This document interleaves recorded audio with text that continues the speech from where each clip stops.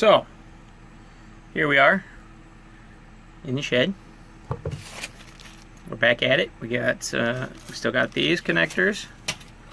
We got a clump of red wire, and then we got the coils. So what we're gonna do here is we're gonna get the all the power wires ran, and we'll be good to go. So yeah, let's do that. Let's get it all wired up. Alright, that was obnoxious, but yeah, we're gonna get these wired up, and I'll probably go in a little bit more depth than I did in the last time, so let's do this. Alright, so we take a fresh cut, like a millimeter off, twist this up, grab ourselves a pin here, then so you got this big spot right here that goes over the wiring, and then these three little guys that was what you're crimping over the wires.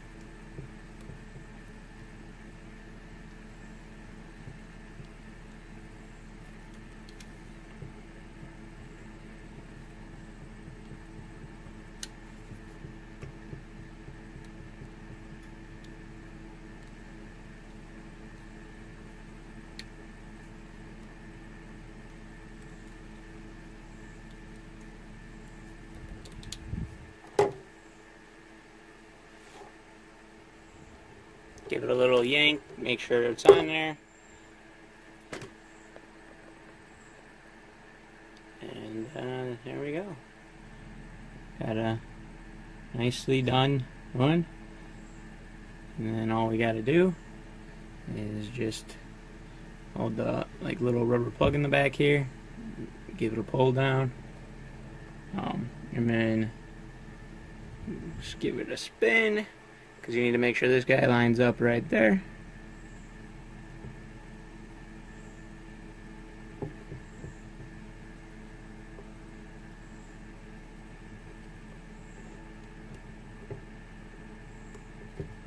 Just like that. Clicks in. It's in there. And done. Then you plug it in. And voila. And then we'll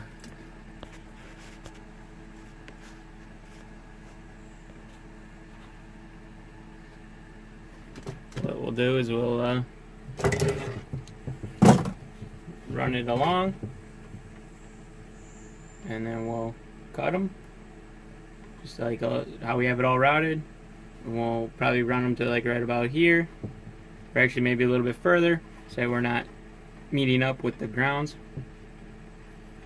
even though so one ground has to go to the block and then the other ground goes to the MICROSQUIRT. And I was talking to a buddy, and he says that is very crucial, otherwise you get like backfeed of noise or something like that. So very important. So yeah, we'll cut this and then do the rest here, and then we'll be back. Alright, so got them all on there. Boom, boom, boom, boom, boom, boom. Now we just got, and they're all kind of cut to the same area. So now what I'm going to do is I'm going to go through, cut out all these zip ties that don't need, and then I will reroute them and get it all, so it's got as little zip ties as possible, so that way when I get some more whenever the hell I have more money to buy some Tessa tape, I can come through and Tessa tape it all and get it all looking good. Yeah, and then after that, I'm gonna probably drill some holes so that way we can mount it up under here, but I'll explain that once I get these all routed. So let me get those routed. Alright, so I've gotten 5 of them. So for like the last one here, because I'm trying to figure out, you know, which ones are which for like the black ones, because they're all the same fucking color, but they're grounds, so that's why I did that. Maybe I could have changed color. Probably would have made this easier. So what I'm doing is, so basically when these touch, they beep. So I've got it on the pin 3 here, and I just kind of go through and touch until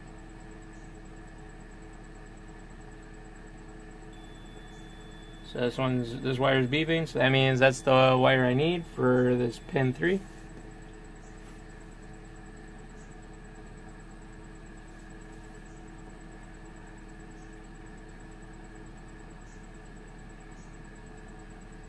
So alright.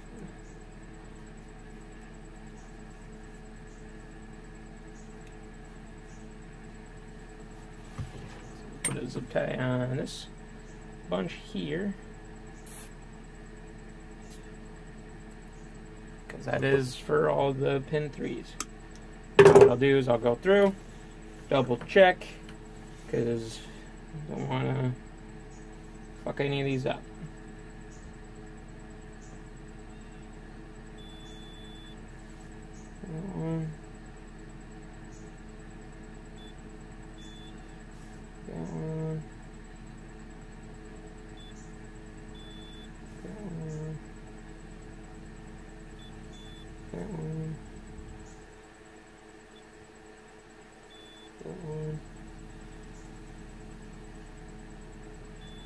And down. Alright, they're all set. So now all we gotta do is I'll probably actually snip off this last zip tie here, try and get these separated a little bit cleaner, so that way it doesn't look like a knot. And then I put butt connectors on the 2 that'll be firing together.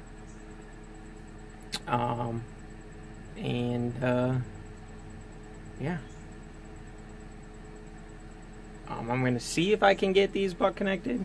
I have these rather large ones. Can't remember what size they went to.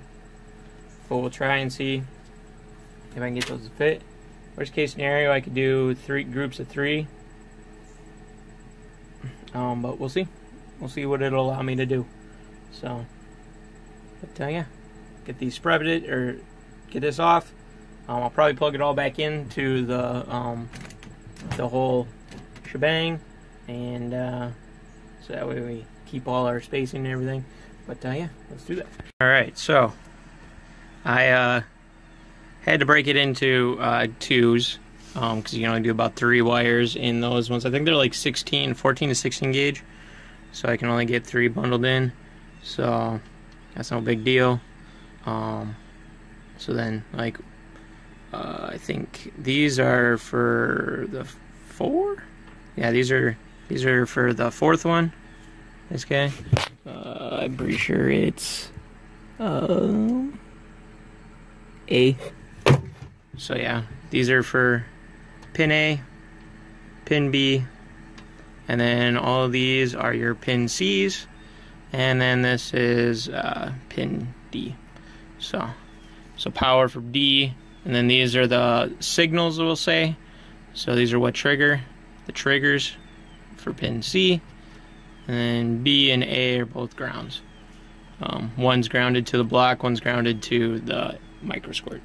So now what we're going to do is I have these guys, and they go on here. Like you just kind of, I mean, you'll electrical tape them, but for sake of what it will look like, we're going to just zip tie it on, and then I'll drill some holes, and then we'll see what it looks like. So let's get that done. Alright, so here we go. That's what we got. Looks pretty good. So this is like what you're gonna see, and then so like that's all they are. Just drilled some holes, and they got those little plastic clips on there. Should be sweet. I'm thinking I might, so I have two options here. I could either just like notch this out and then have this go underneath, or I could notch that and have it go around. I'll probably do here and then bend it down, because I think that'll look best. So we'll just have to notch that out at some point. But that's going to be it for this one, guys. So, you know the drill. Like, comment, subscribe. You know, we might even throw in there, share the video, you know, if it's something that you liked. Yeah. Looks sweet. That's it.